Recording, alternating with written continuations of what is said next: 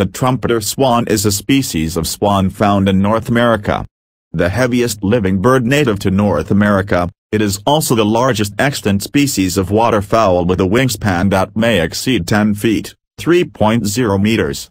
It is the American counterpart and a close relative of the whooper swan, Cygnus, of Eurasia, and even has been considered the same species by some authorities. By 1933, fewer than 70 wild trumpeters were known to exist, and extinction seemed imminent, until aerial surveys discovered a Pacific population of several thousand trumpeters around Alaska's Copper River.Careful reintroductions by wildlife agencies, and the Trumpeter Swan Society gradually restored the North American wild population to over 46,000 birds by 2010.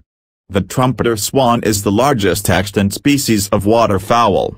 Adults usually measure 138 to 165 centimeters, 4 feet 6 and 5 feet 5 in, long, though large males can exceed 180 centimeters, 5 feet 11 in total length. The weight of adult birds is typically 7 to 13.6 kilograms, 15 to 30 pounds.